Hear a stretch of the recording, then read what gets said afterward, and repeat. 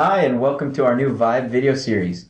Most of the videos are going to take place here in the Sandbox. The Sandbox is tryvibeonprem.novell.com. The idea in these videos is to give an introduction to Vibe OnPrem and some of the options and things you can do. You'll notice that I'm currently viewing this page as a guest. Vibe allows for open-ended guest user access.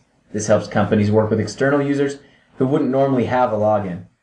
We'll go ahead and log in though as our video user, Rex Library.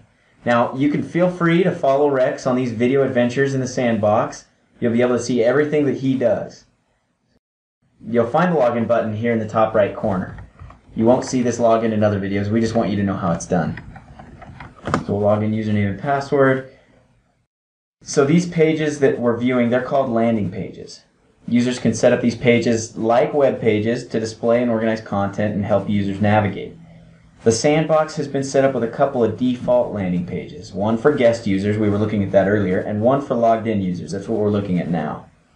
After we've logged in, we can follow the links on these landing pages to get more information about Vibe, or we can click on My Workspace to go to our personal Vibe workspace. A user's personal workspace will contain a number of tools that help them manage documents, organize information, and just get work done.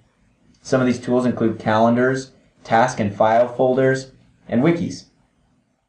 We'll discuss all of these topics in detail in later videos, but for now, welcome to Vibe OnPrem.